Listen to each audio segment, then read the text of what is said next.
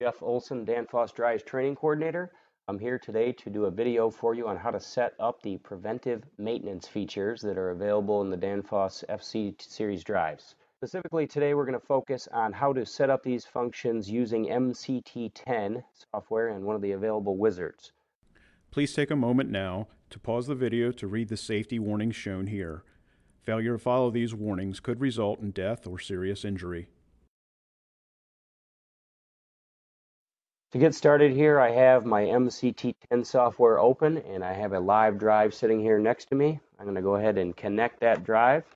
I'm going to see that it will appear over here on the network. The drive happens to be a FC 102 HVAC series drive. It's in the default configuration right now. I haven't made any parameter changes. I'm going to tree that out a little further here. And we'll see my menu structure. I have my quick menus, all parameters, which consists of all the main menu parameters here in the drive. And then underneath the all parameters group, I have my software wizards. So we're going to focus today on the preventive maintenance wizard. But before I do that, I'm going to use one of the other available wizards here, clock functions, to set the date and time on this drive. So I need to set up my real-time clock. And I can use the date and time wizard here, and you'll see particularly this box here will allow me to set the date and time from my PC. So I'm going to go ahead and apply that, and the real-time clock now will be automatically set based on what time my computer is indicating. When my clock is set, we can close that now, and we'll move on to the wizard. So right here, again, preventive maintenance wizard, I select that. It's going to open up over here. And now we'll see where we're going to set that up. So this is the wizard. The preventive maintenance scheduler consists of 20 events.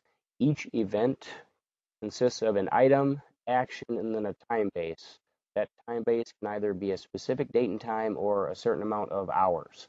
So let's go ahead and set up a couple examples here. I'm going to select my first item.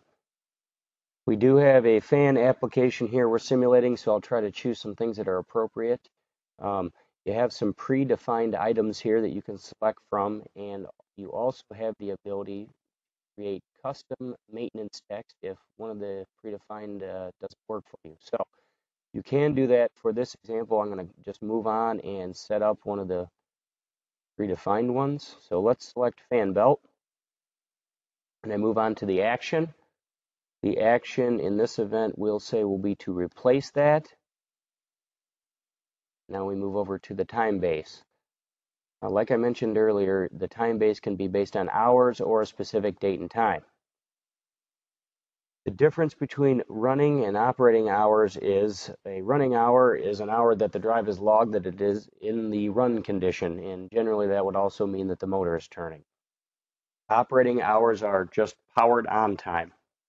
So anytime the drive is powered on and in a normal operating condition, the operating hours will be increased. So for our example here, we're going to go with running hours since that seems more applicable on replacing a fan belt. And then I select my time interval over here, again, in hours. So I have chosen 1,000 hours for that maintenance event. And I'll apply that. Now that's written to the drive. I'll move on and go over here to my second item, and we'll set another one up. I'll choose another predefined item. We'll say motor bearings here. The action will be to inspect or check.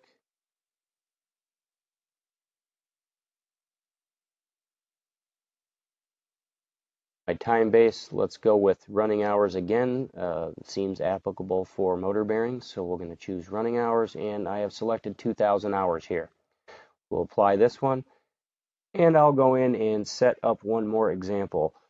So for this item, assuming I can't find something that in the menu that's predefined, such as the drive heat sink. So let's create a custom maintenance text. So I'm going to select maintenance text 0. And we're going to go in the main menu parameter 2316 to define that text after I finish setting this up.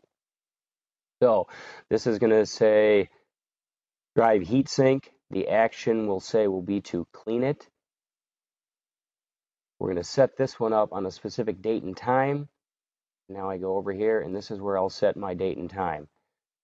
So I choose a specific date and time.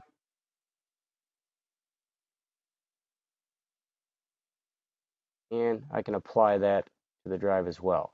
So that has been set up. The schedule is loaded into the drive. I still need to create the custom maintenance text, so we'll do that in the main menu parameters.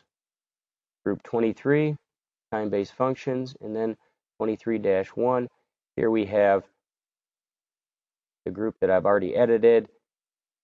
And down here in 23-16, I have the maintenance text. Maintenance text 0.1 is maintenance text 1, and so on. So we selected in the scheduler maintenance text 0, so I'm going to create that text here, and MCT 10 will allow me to directly enter this text. So I'm going to go ahead and say drive heatsink.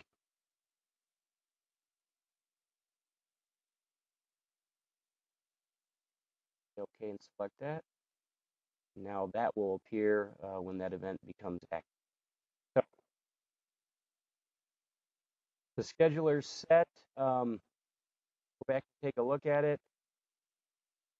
So 1,000 running hours later, we're going to see an action come up that says to replace fan belt. So I'll show you what that looks like. I have one of them that is active on my keypad simulator over here.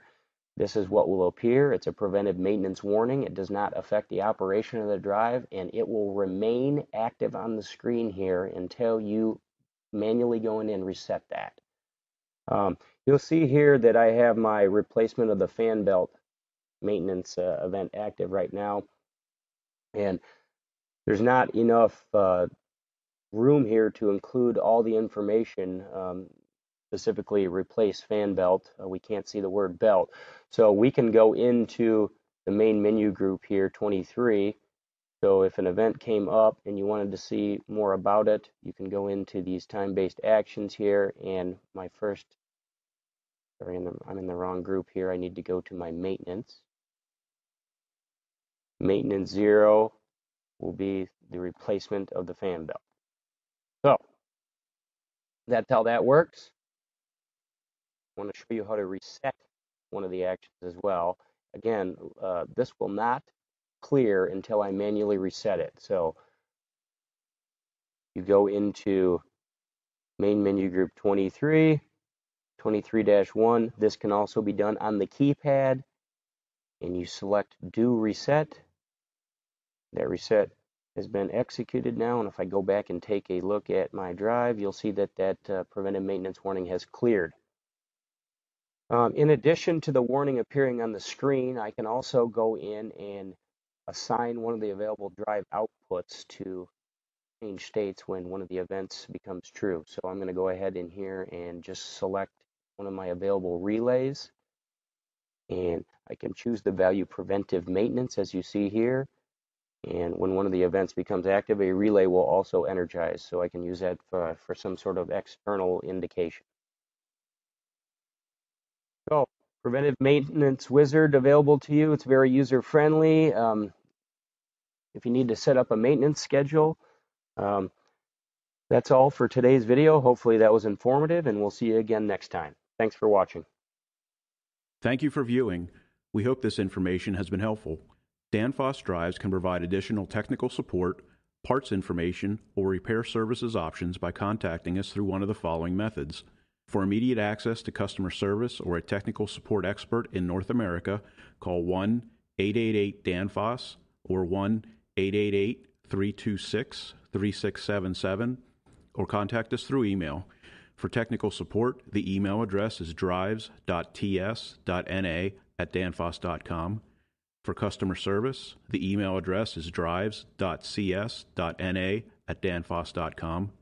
For after-sales service, the email address is drives.ts.service.na@danfoss.com.